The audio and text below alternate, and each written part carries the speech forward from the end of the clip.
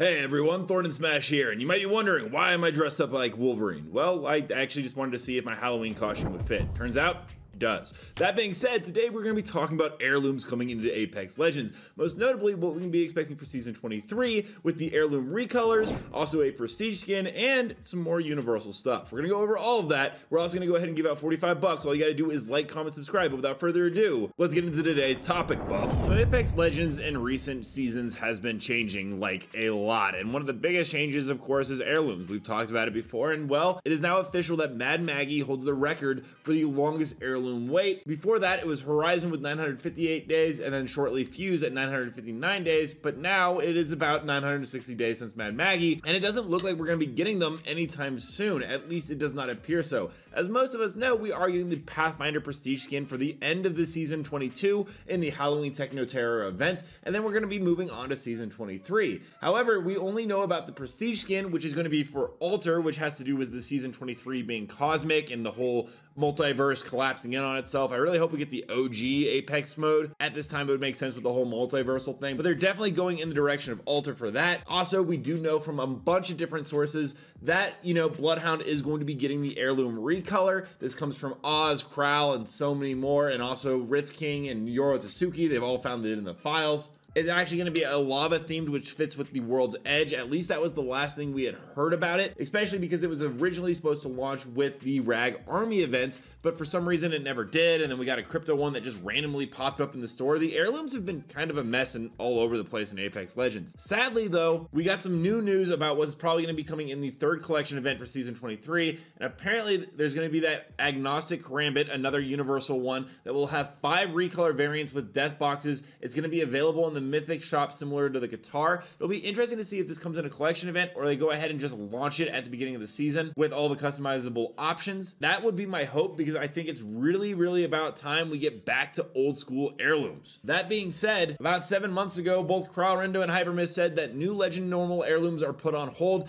and Respawn is focusing on making prestige skins, recolors, universal heirlooms, which, not everyone is super ecstatic about. That being said, 2 months ago, they went ahead and a new leak came out that Legend specific heirlooms will still be released. However, it's unknown on when they're actually going to be going back to that. The last we heard about a Legend specific heirloom, because nothing's been found in the files, actually comes from Voltec Titan, who let us know a couple of interesting things. One, an upcoming Legend Tinkerer is in the controller class. Mad Maggie's heirloom though has an animation in which she uses Fuse's arm, which she actually blew off in the stories from the Outlands in about Season 9, I believe. And he did let us know Mad Maggie's heirloom is actually next, which would line up with the time frame. Not to mention, we got that brand new Serpent Sting heirloom in the game that is going on in the current collection event. A lot of people like it. It's got some kill tracker and unique functions to it. That being said, that was actually originally supposed to be Newcastle's heirloom, but instead of actually giving Newcastle a specific heirloom and tied to his lore or his history, they just went ahead and made it universal. So I kind of wonder if the Karambit is the same situation with Mad Maggie. It was supposed to be for her, and then they just went ahead and they're going to do a universal release. That being said, the prestige skins are also dropping off a bit in quality. Don't get me wrong, the Pathfinder finisher is dope. The dive trail is nothing to write home about, and the skin is also nothing to write home about. It's kind of a shame that we are also getting these pumped out more and more instead of Legend specific heirlooms, along with recolor variants as well for old heirlooms. I don't know why they decided to go ahead and stop Legend specific ones. Not to mention, they also need to go back and fix a ton of stuff with the old heirloom, or at least the prestige skins, such as Caustic, Bangalore, Wraith, and Bloodhound.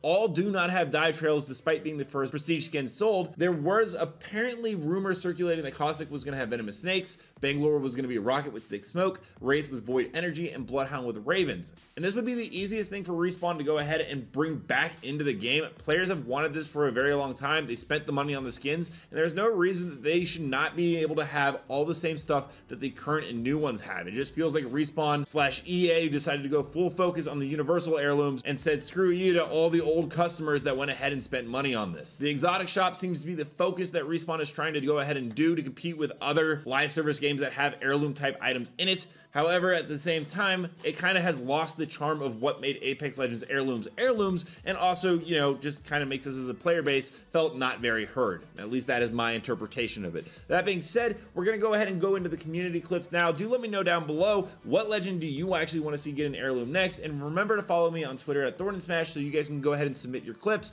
and I can go ahead and add them at the end of the video.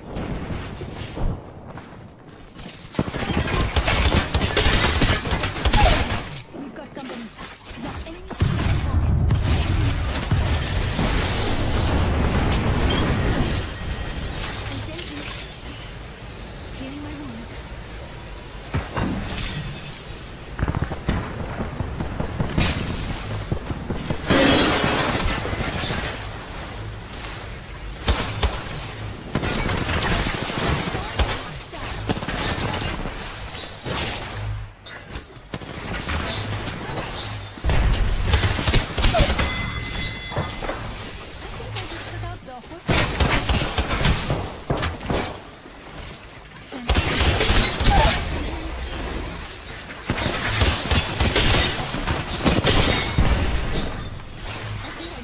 It's a whole squad.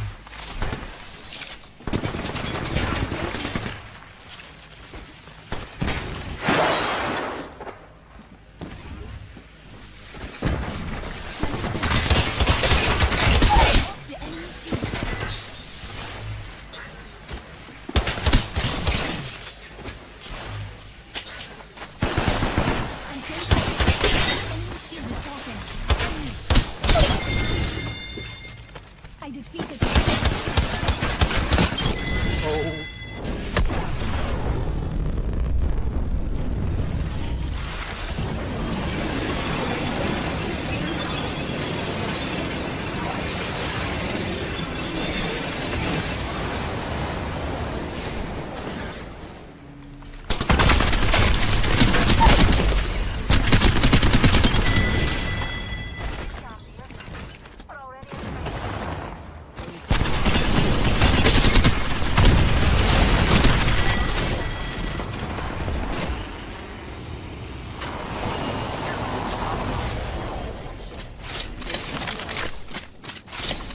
First blood. That's one way to find out you're the prey. Open supply bin over here. They're hitting me.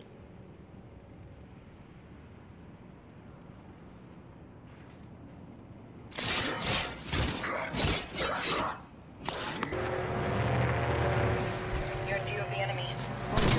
Getting shot at.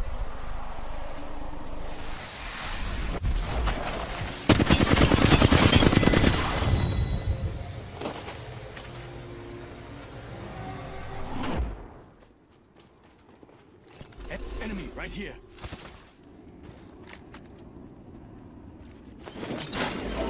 One's covering the area.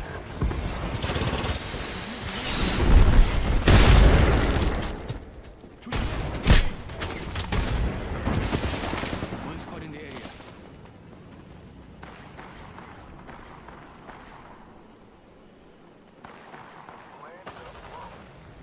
You good?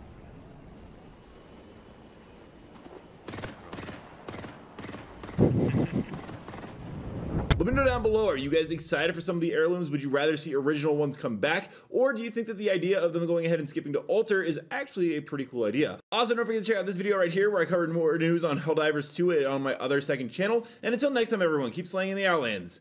I'll see you out there.